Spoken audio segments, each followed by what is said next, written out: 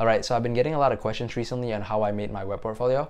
So today I'm going to show you how I made my web portfolio in under 10 minutes. Everything here is completely free. If you want a custom domain and a hosting service, then you'd have to pay. But for the purpose of this video, we're going to use a free method where it completely works. It's published on the internet and any employer or any of your friends can see it. This is a very minimal code approach, so feel free to customize the code if you know how to code or if you want to. So I personally use this as more than just a portfolio. It's my whole website entirely with my newsletter, my blog, my About Me page, and my projects. So if you guys want to do that, feel free to do that too. But just for this video, I'm going to show you how to make it your portfolio, where you display all your projects if you're a software engineer or a data analyst, data scientist, etc. The target focus here is for you to land a job, and I feel like this is a very good way for you to stand out and show your work. If you guys want to understand why you should make a portfolio, check out my video over here where I explain why you should make a portfolio and how this can benefit you. All right, let's get into it. All right, so the first step is you want to click the link in the description and you want to download this free template. This is the template I use for my website. It's completely free. So now once you downloaded it, it should be on your downloads folder or wherever you store it. Great, so now that we have the file downloaded, we're gonna double click the file so that we can open and see it live. This is the default template right here. As you can see, it looks pretty good, but we're gonna make some changes to make it more personalized to us. I'm gonna take away the section at the bottom here and probably remove all these pages. I just want to show 2 or 3 projects and everything else can just stay the same. We're going to open the HTML file in our Visual Studio Code or whatever IDE you have. And once we do that, we can see the raw code. This is just the HTML code. We're not going to go into CSS and JavaScript here. We're just going to play with the HTML code to make it fit our style. So the title of the website is going to be your name or whatever you want to call it. I'm going to call it my portfolio, and then as an intro, you can put whatever you want to put. I can put data science portfolio, and then you can put a short description down here, or you can just leave it blank. But I'm gonna put follow me on LinkedIn. I'm gonna go get my LinkedIn linked. So this is something you want to pay attention to. So all these href references, they're references to links or images or whatever. So these are the things you can mess with to customize or personalize your own links, your own social media accounts, whatever. I personally only like to link my LinkedIn because it's a professional page. So use that information as you may. Great. So now that we have this, we're gonna go into the main part where we customize the code to make it our portfolio. So if you want to see the live changes, all you gotta do is save the code. I'm pressing Command S on my MacBook. You can do the same in Windows by pressing Windows and S, and then refresh the page. You see the changes are made right here, data science portfolio, follow me on LinkedIn. And then I want to change this to portfolio or something else. Yeah, probably portfolio. So to do that, you can just go right here where it says massively and change it to portfolio. And so this right here is the navigation bar.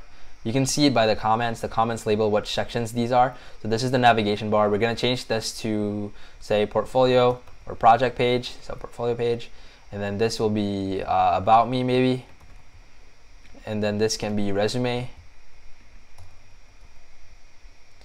I'm gonna take away the pages and just leave them with just the names, and then these can be your links to your social media accounts.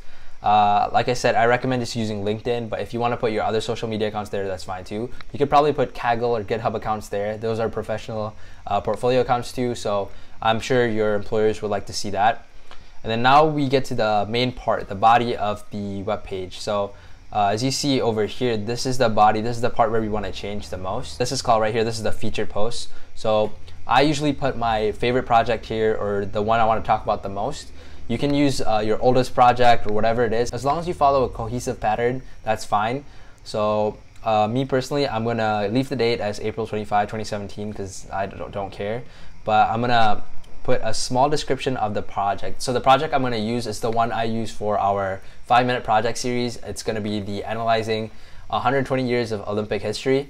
So I'm gonna copy the exact title of the project actually, and I'm gonna put it as the headline right here. And then you see this href hashtag here. That's where you put the link to that project. So mine is hosted on Kaggle, so I just copy the Kaggle link and I'm pasting it there. And then here, down here, the P stands for paragraph. So this is basically where you would write a short paragraph describing the project. So we explored 120 years of Olympic history data to gather some interesting insights. And then we can, instead of using these default pictures right here, we're gonna go to unsplash.com and get some non-copyright pictures that are more relatable to the projects you've done. So for this one, we did a project on Olympic history. So I'm just gonna get, yeah, this looks fine, Olympic rings. And we're gonna use that as the project picture. So you want to get that image you just downloaded. I would rename it to something more relevant to what it is. So mine's just going to be olympic.jpg, and put that in the images folder. And when you go back to your code, replace the old picture name to the new. So mine is olympic.jpg. Great. So now once we have this, you can save your code and refresh the page. Everything should update. Great. Yeah, everything's updated. And if you press the title, it should take you to the Kaggle page. This is working perfectly fine. We also want to be able to click the picture and link to the Kaggle page. So what I'm going to do is change this href right here and remove the hashtag and put in the link to my project. Instead of full story, I'm going to change it to read more. And yeah, that's our featured post. And this is the one that's going to take up the most space on the body. Next, we can do our sub posts or our other posts that are not featured. I'm going to post another project that I've done, the car mileage project, which we also did in our 5-minute project series. So let's get the link for that one real quick. Great, I have the link and I'm going to paste it right here in the href section. The date can stay that, actually I'm going to change the date to May 20, 2023. And let's do May 15, 2023. Car mileage, MPG.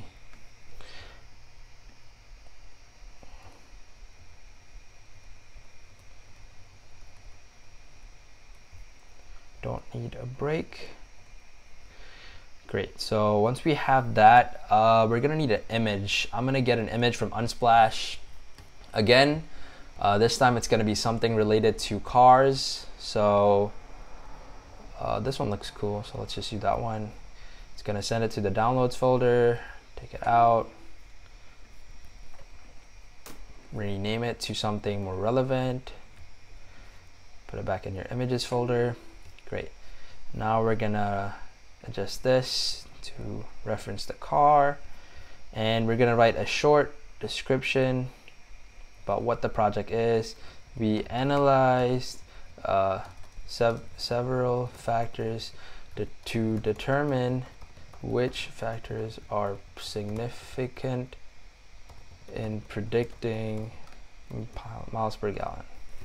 We analyzed several factors to determine which factors are significant in predicting MPG. Great, so another link right here, and instead of full story, I'm gonna do read more. Great, now that we have that, I'm gonna go back to this page right here, refresh. Cool, it's updated. So I don't want all the other default templates that are there, so I'm gonna remove all that. You wanna keep the section, so this is open section, closed section, so it still remains in that section. And in the footer right here, I'm gonna take all the pages out because I don't want, I don't have any additional pages. So I'm just gonna remove the whole footer section actually. All right, cool. So I think I have everything I need right here. I'm gonna, now, so this is hosted on your local device. Nobody else can see this unless you publish it or host it somewhere else. I personally host mine on a hosting service. I pay $150 a year to host it, and I paid a couple bucks for my domain. I think that looks more professional, but if you want, you can use a free service like GitHub, which is what I'm gonna show you right now. So go ahead to github.com. I'll leave a link in the description below. If you don't have an account, go ahead and create an account. And once you have your account set up, hit this new button right here. This creates a new repository, and you're gonna push or upload all these files that you just messed with into that repository. So this is an important part right here. When they ask for repository name, think really carefully what you want to name your domain for this website. How do you want employers or your friends or your parents to find this web page? So the extension is going to be your GitHub username / for me, I'm putting web portfolio. You can use whatever you want. I think web portfolio describes what I want my web page to be. So yeah, that's what I'm gonna do. And you can initialize it without a README. I'm just gonna initialize it with a README for fun. And then once you're done, hit create repository. Great, so now we have our repository created. What you're gonna wanna do is upload the whole folder, the whole HTML massively folder into this repository, so it can upload all the files you have into the whole database essentially. So yeah, I'm gonna upload all the files into the repository, and this can take a couple minutes because there's a lot of files. There's 74 files to be exact. But yeah, so once you've done this, there's just a couple more things you gotta do before it becomes public.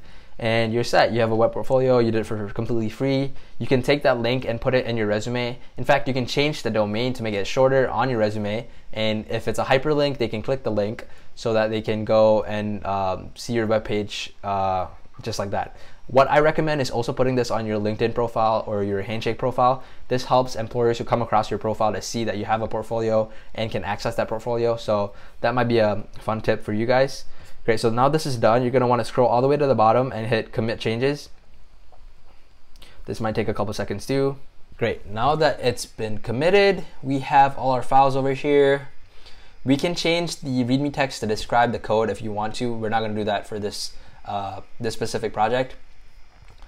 You wanna go to settings, and once you go to settings, you wanna hit pages.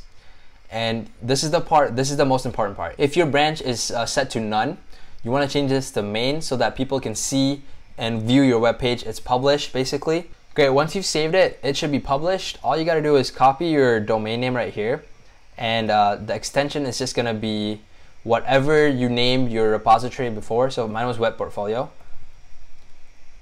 There you go. This is your portfolio. Go ahead and check out all the links to see if it works. So the LinkedIn works. Yep, works. And then you want to see the most important part, if your projects work. So yeah, this works. Great.